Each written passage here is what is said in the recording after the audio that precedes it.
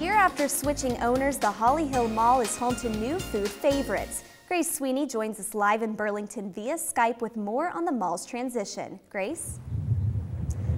8 months ago, Burlington Square Mall was losing a lot of their shoppers to competitors like Alamance Crossing. Now with a new owner, Holly Hill Mall is bringing in some new shoppers with some new stores. Last year, the lots were empty. Now the mall is booming. On a Sunday afternoon, the parking lot is packed at Holly Hill Mall in Burlington.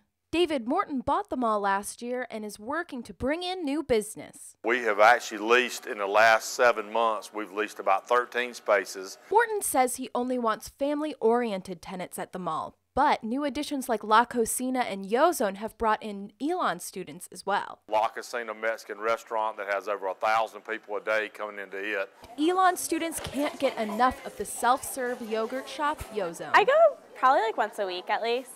And now Yozone wants to bring in more students inside their doors. We're getting set up to take Phoenix Cash any day now. Gonna start doing some more advertising towards Elon. Morton says more shops for Elon students will move in. In fact, we're working with a ladies' clothing store right now that a big reason that they're coming in the mall is because of the Elon ladies. But it's not just all about the ladies. Holly Hill Mall has sports stores and video game stores to attract all clientele. And Morton says that he wants to have tenants that are very family-oriented. And the good news about that is that he wants good value, which equals students can spend less money and also get a great experience when it comes to shopping and eating around here. Jasmine?